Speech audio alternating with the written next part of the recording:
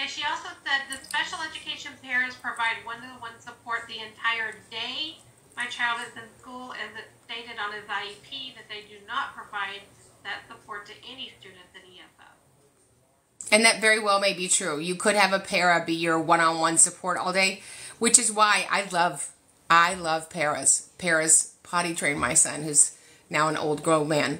I love PARAS, but they're not educators. They're not teachers. They're not special educators. Here's the bologna sauce we hear now. You want to hear the bologna sauce?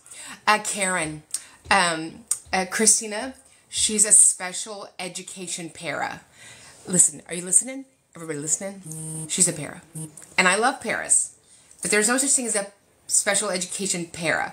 There's a para who works at locations in the school. But when you say that, you're manipulating parents. That's what you're doing. A para is a para. And I love paras. But they're not special education paras. They are paras. And they provide support to teachers, assistants, maybe the principal, students. They can be used anywhere in the school. Anywhere. So when you look at Christina and you say this is a special education para, you are manipulating the truth. And I don't like that.